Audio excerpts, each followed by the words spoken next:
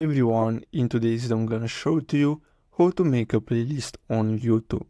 So basically what you'll have to do is simply hover your mouse over the video and click on these three dots, and then you'll have to simply click on save to playlist, and then here you'll have to simply click on create new playlist, and then here you'll have to simply give it the name, and then here you'll have to choose the preference. So as you can see, you have public, anyone can search for and view, anyone with the link can view, so you're gonna have unlisted, and then you have private, only you can view. So you'll have to select that and click on create, and as you can see, save to this playlist.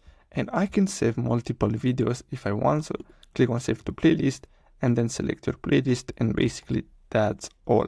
Now on the left side you can see here, if you go, you're gonna see your playlist. So as you can see, this is my playlist, so I can simply click on show more and I can see all my playlists here on the left side. So I really hope you found this video helpful. Don't forget to like and subscribe, and I'll see you in the next video. Thanks for watching.